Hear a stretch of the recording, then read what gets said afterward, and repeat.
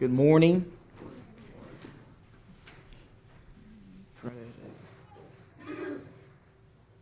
me try that again. Good morning. Good to see you this morning. Good to be together to worship God. If you have your Bible with you, please take it out and go over into the book of Acts. Go over to Acts chapter 8, please. Acts chapter 8. This past week, in our reading of the first 5 chapters of Acts, we saw something amazing take place. We saw a massive explosion of the gospel. We saw the gospel convert 3,000 people on the day of Pentecost in Acts chapter 2. We saw that number of disciples grow to at least 5,000 males, adult males, by the time you get to Acts chapter 4. And then in Acts chapter 5 and verse 14, the scripture says that the church continued to multiply with believers. In the first 5 chapters of Acts, we read about the church grow like a wildfire, but unfortunately, when we get to Acts chapter 7 this week, we're going to read about something terrible taking place. We're going to read about a man who was a Christian, and he was also a preacher and a deacon in the church. He's going to be murdered for his faith. He's going to be stoned to death because he preached a sermon to the Sanhedrin Council about Israel's constant rejection of God, and they didn't like that message. They did not like Stephen rehearsing Israel's pattern or history for constantly rejecting God's messengers, and so they killed him. They murdered him. In fact, his murder would actually mark the beginning of a terrible wave of persecution against the church in Jerusalem. That's exactly what we find in Acts chapter 8, verses 1 through 4. Going back to the verses that Brother Tom so graciously read for us this morning, I want you to notice how after the death of Stephen, Saul of Tarsus, the Bible says Saul of Tarsus began a great persecution against the church. Saul of Tarsus began a great assault against the church in Jerusalem. He did that because he wanted to destroy the church. He wanted to stomp out the church. He wanted to obliterate the Christian movement before it got out of hand. The scripture says that Saul of Tarsus began a great persecution against the church in Jerusalem. In fact, this persecution was so great, it was so bad that Luke, the writer of Acts, tells us that the church in Jerusalem was forced to scatter. The church in Jerusalem was forced to flee the city in an effort to save their lives. But interestingly enough, even though they were forced to leave their families and their homes in Jerusalem, that didn't stop them from continuing to preach the word, right? That didn't stop them from continuing to go out and tell people the glorious news about Jesus Christ. The Bible says that despite being scattered, they continue to go out preaching the gospel. In fact, when you continue reading this chapter, Acts 8, and when you read the next 2 chapters after it, you see that as the disciples went out preaching the gospel, they actually started preaching it to some very unique people. They actually started preaching it to some very different people. They actually started preaching it to some very unusual people when you compare them to the other conversions that have been mentioned up to this point in the book. You see, brothers and sisters, we got to understand that up to this point in the book of Acts, the gospel has only gone to the Jews. The gospel has only gone to the physical descendants of Abraham. It's only been preached in Jerusalem and Judea, but beginning here in Acts chapter 8, And going all the way through Acts chapter 10, we're actually going to find the gospel leaving Jerusalem. We're actually going to find it being preached beyond the Jewish people, and it's going to start going out to some very unusual people. For example, here in Acts chapter 8, beginning with verse number 5, we're going to find the gospel leaving the city of Jerusalem and actually going to the city of Samaria. We're going to find the gospel going from just being preached to the Jews to actually being preached to the people of Samaria. Are you in Acts chapter 8? Look at verse number 5. In Acts chapter 8 and verse number 5, the Bible says this, after telling us about those in Jerusalem who had been scattered and they went out still preaching the word. Verse 5 says, Philip went down to the city of Samaria and began proclaiming Christ to them. The crowds with one accord were giving attention to what was said by Philip as they heard and saw the signs, the miraculous signs which he was performing.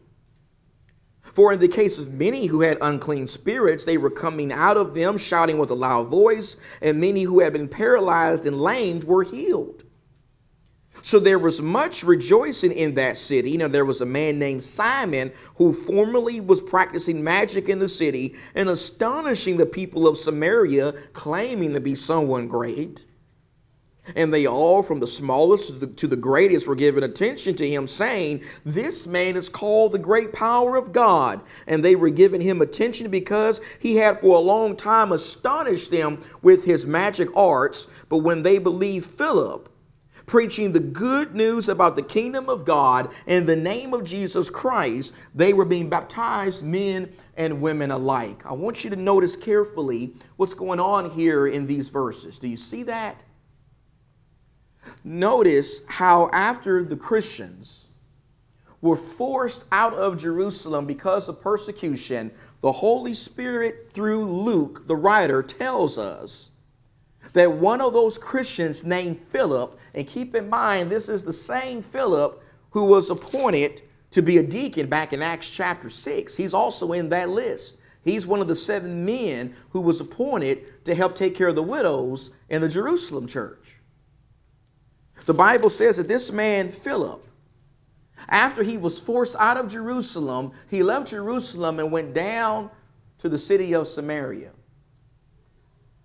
He left Jerusalem and he went down to the people of Samaria. And when he got to the people of Samaria, verse 5 says that he proclaimed Christ to them. Verse 6 says that he performed great miracles and wonders among the people. Verse 12 says that he preached the good news about the kingdom or the rule of God. And he also told them about the name or the authority of Jesus Christ. He also immersed or baptized men and women alike. The Bible says that once Philip left Jerusalem, he went and did God's work in the city of Samaria. And to really be able to appreciate what's going on here, I think it is important that we understand some things about the relationship between the Jews, and Philip is a Jew. We need to understand some things about the relationship between the Jews and the Samaritans at this time. You see, my friends, during this time, and for hundreds and hundreds of years, the Jewish people really looked down on the people of Samaria. They had a strong prejudice against the people of Samaria. John in his gospel actually makes a reference to this in John chapter 4 and verse number 9.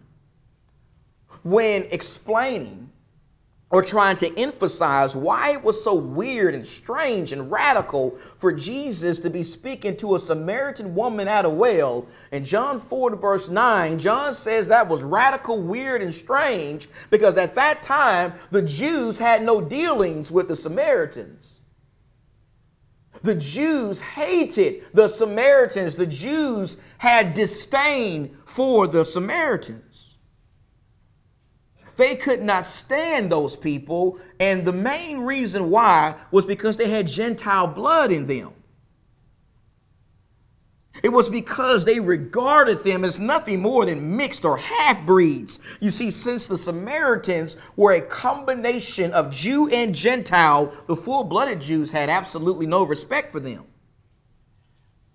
The full-blooded Jews had an intense level of hatred for them. Let me tell you something. We may think that this race issue that we get so hung up on in our time and that we talk so much about in our time is a new thing, but the fact of the matter is it is not. Brothers and sisters, this race and racism issue that we talk so much about in our society today, it is not a 21st century problem. It is not just a 20th century problem or just a Western civilization problem. No, brothers and sisters, that's a Bible problem. That's a problem you can read about in the scriptures. That's a problem that you can read about going back to the time of Jesus. That's a 2,000-year-old problem. That's even a problem you can read about in the Old Testament. Going back to the time of the Assyrian captivity, which took place in about the 8th century BC. The scriptures tell us that the Jews, going back to that time, had an intense hatred and prejudice towards the people of Samaria. They wanted nothing to do with the people of Samaria. They didn't want to talk to them. They didn't want to associate with them. They didn't want to befriend them, travel through their land. They didn't even want to touch the same objects that they touched. They hated those people, but now all of a sudden here under the new covenant of Jesus Christ, what do we find taking place? Well, here in Acts chapter 8, under the new covenant of Jesus Christ, we not only find a Jewish Christian traveling intentionally, mind you, to the city of Samaria, but we also find him preaching the gospel to the people of Samaria. We also find him immersing the people of Samaria. We also find him happily inviting the people of Samaria to join him in the kingdom of God. When you understand the backstory between the relationship or the hostility between the Jews and the Samaritans, when you read this, you have to conclude that this is an unusual case of conversion. The Samaritans are an unusual case of conversion found here in the book of Acts, but they're not the only ones, because we move on in this same chapter and we find a second unusual or radical case of conversion, and this one had to do with a man named Simon. Simon, remember, Acts 8 and verse 9 tells us that Simon was also among the people of Samaria. Simon was among these people. The scripture specifically says that Simon was a sorcerer. He was a magician of some kind. He was someone who claimed to be something great. Like Benny Hinn and Peter Popoff today, he claimed to have miraculous power from God. In fact, when the people of Samaria witnessed his tricks and his magic, they called him the great power of God. They really thought this man had power from God. But the truth is, like Benny Hinn and Peter Popoff today, this man was nothing more than a fraud. He was a deceiver. He was a trickster. But I want you to notice what happened to him when he also heard the glorious gospel. Acts 8 and verse 13, after telling us that Philip was baptizing men and women alike, the scripture says even Simon, Luke says, even Simon himself believed, and after being baptized, he continued on with Philip, and as he observed signs and great miracles taking place, he was constantly amazed. He was constantly amazed because Philip wasn't a fraud. Philip was doing legitimate miracles. But notice how among the people of Samaria who believed and obeyed the glorious gospel was Simon, of all people.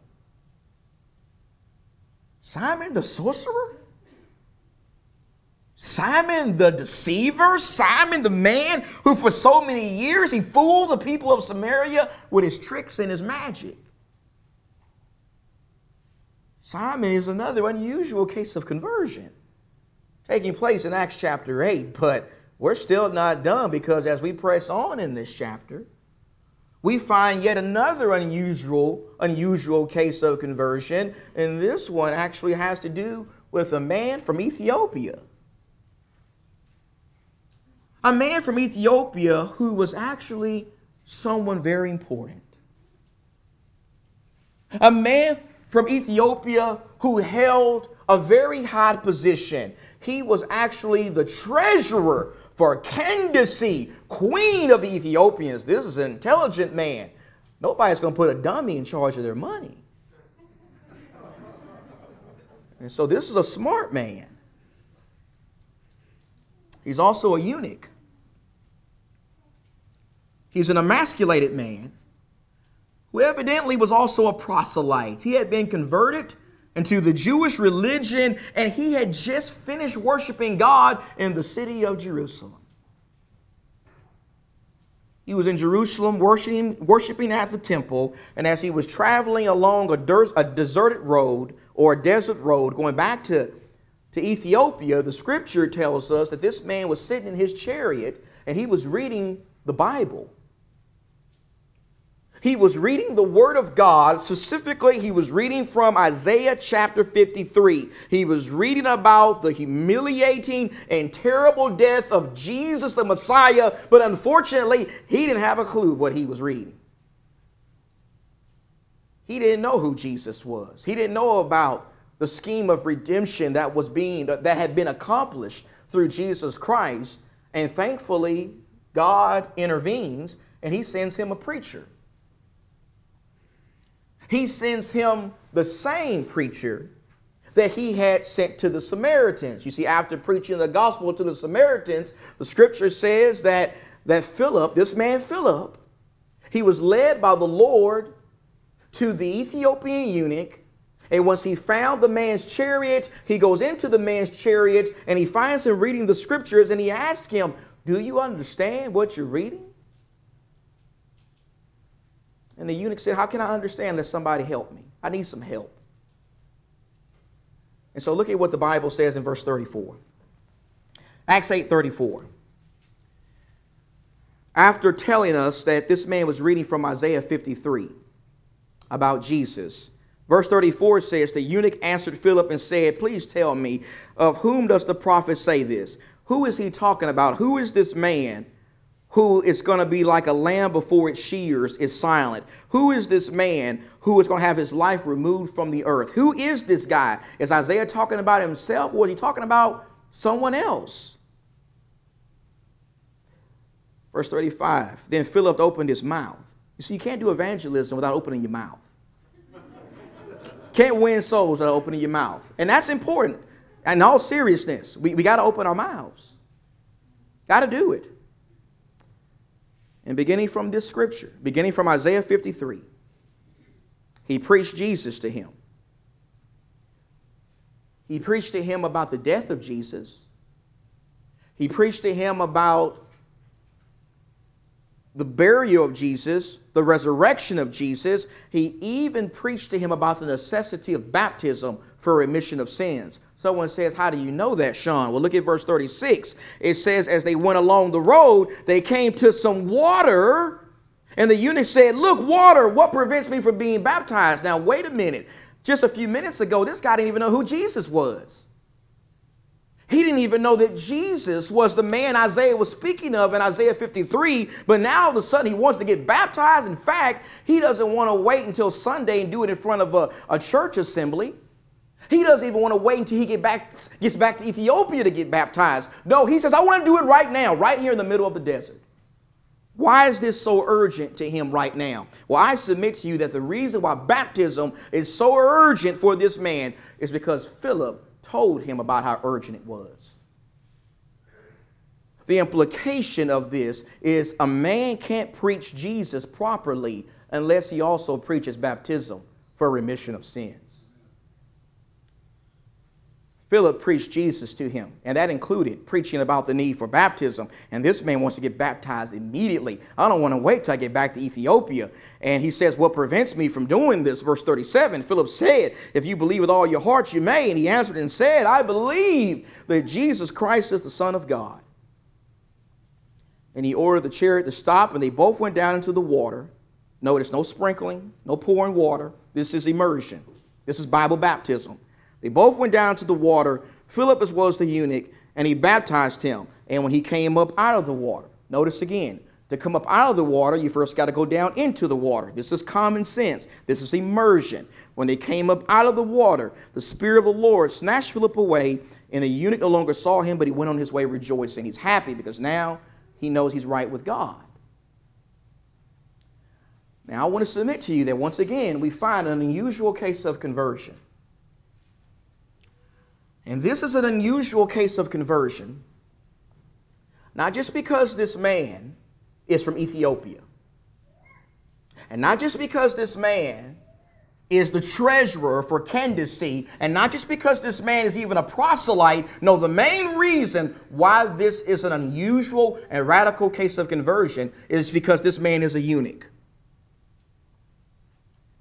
He's a eunuch. You see, when you study your Old Testament very carefully, you see that in Deuteronomy chapter 23 and verse 1, under the Old Testament law of Moses, people like this, emasculated men, men who had their male organ cut off, they were not allowed into the assembly of the Lord. They were not allowed among the people of God. They were to be isolated from the congregation of Israel. That was the requirement of God under the law of Moses. But here in Acts chapter 8, what do we find taking place? Well, here in Acts chapter 8, we find a eunuch, an emasculated man, hearing the glorious gospel, believing the glorious gospel, being baptized into the body of Jesus Christ, and being welcomed into the congregation of God. This is another unusual case of conversion. But we're still not done. Because when we move on to Acts chapter 9, we find what may be the most unusual and the most radical case of conversion in the whole book of Acts, and that is the conversion of Saul of Tarsus.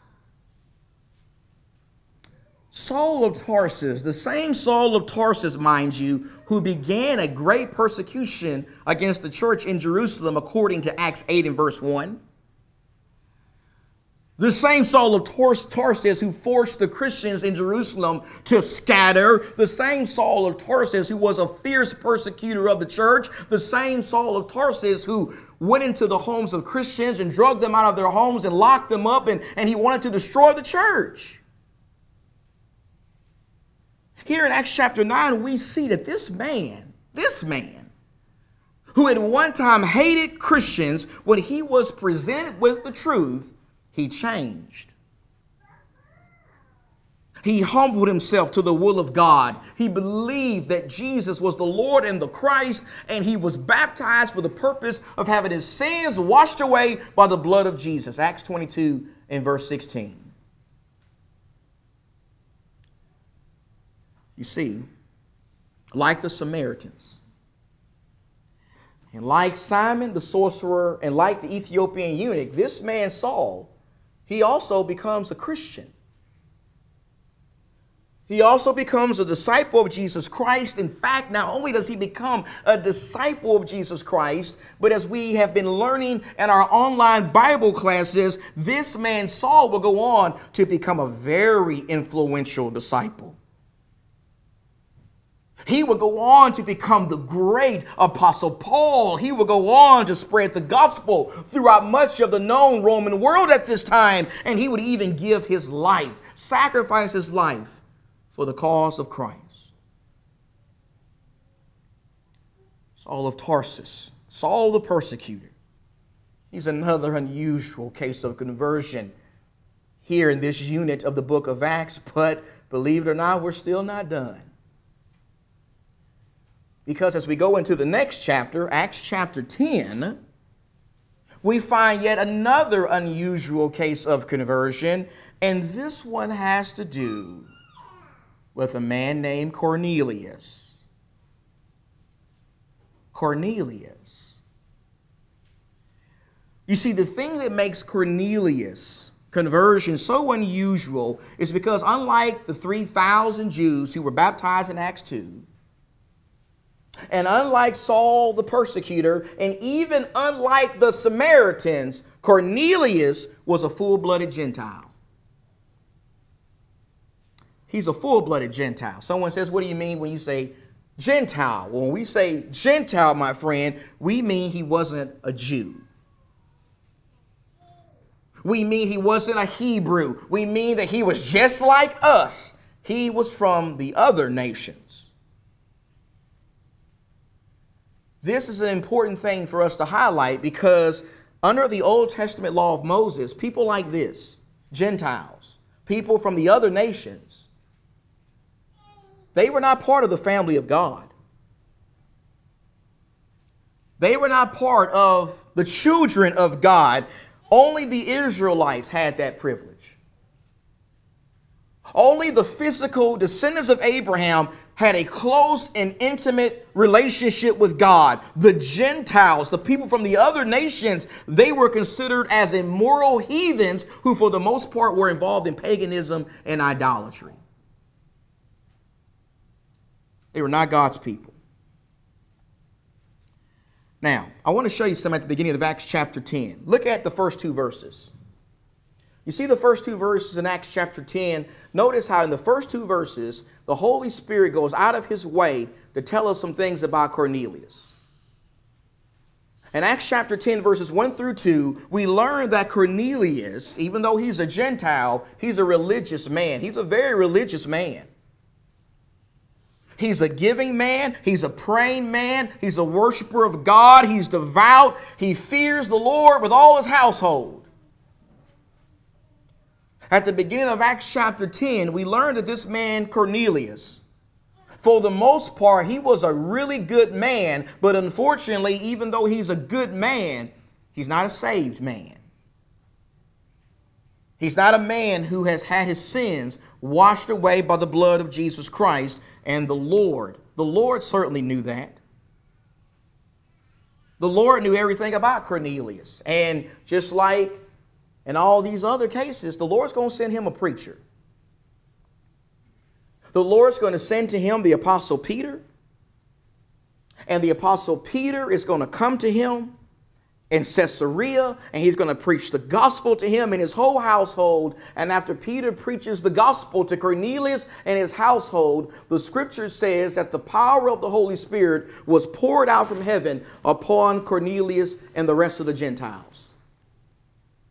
The Holy Spirit's power was immersed upon this Gentile household, and they started speaking in foreign languages miraculously that they had never formerly been taught. They started speaking in tongues. And the scripture says that when Peter saw that going on, he knew what God was saying. He knew what the Lord was saying from heaven. He knew that because the Gentiles had received the miraculous power from the Spirit, just like he and the other apostles did in Acts chapter 2, that meant that salvation was now available to the Gentiles, just like it was available to the Jews. And so look at what Peter said in verse 47. Acts 10:47. He says, after he saw these Gentiles miraculously speaking in tongues, he says, surely no one can refuse water for these to be baptized who have received the Holy Spirit just as we can he. And he ordered them to be baptized in the name of Jesus Christ. And they asked him to stay on a few days. Notice how while the Gentiles were not considered as God's people under the Old Testament law of Moses, now under the new covenant, the Gentiles are being grafted in. The Gentiles are being spiritually adopted by God the Father. The Gentiles are now being saved by the blood of Jesus Christ in the same way as the Jews. what I just want you to see is here at the beginning of Acts 8 and going all the way through Acts chapter 10, Luke is showing us some amazing things. Luke is showing us some unusual conversions. Luke is showing us about a period of time when some very interesting people are being welcomed into the church of our Lord. That's what's going on here in this unit.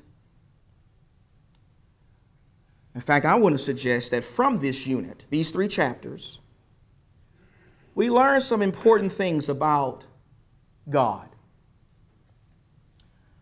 We learn some important things about God's grace. We learn some important things about God's unmerited favor. We learn some important things about God's willingness to offer His love and His forgiveness and His mercy and His grace to all people, even though no person deserves it. No person deserves it. Let me tell you something. The Jews in Acts chapter 2 that we read about this past week, they didn't deserve God's love and His mercy. They didn't deserve God's grace that was extended to them on the day of Pentecost, and neither did the Samaritans. And neither did Simon the sorcerer, and neither did the Ethiopian eunuch, and neither did Saul of Tarsus or Cornelius or us. Let me tell you something. I don't care. I don't care how good you may think you are. I don't care how good we may think we are. I don't care how many times we have been to church services. I don't care how long we've been Christians. I don't care how many people we help or how moral we may think we are, because we've all sinned against a holy and righteous God. None of us deserves His forgiveness. None of us deserve His love. None of us deserve His mercy. None of us deserve His grace. But thankfully, even though none of us deserve His grace, nor could we ever earn His grace, God still offers it to us.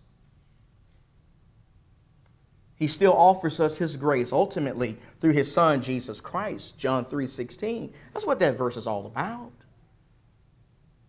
John 3:16, for God so loved the world, everyone. Here's the grace part. The grace part is right here. He gave something.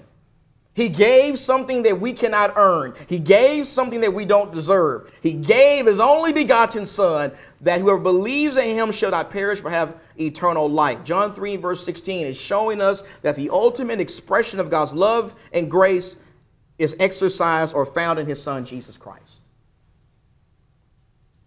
Paul will say it this way in Titus 2 and verse 11. Paul says, for the grace of God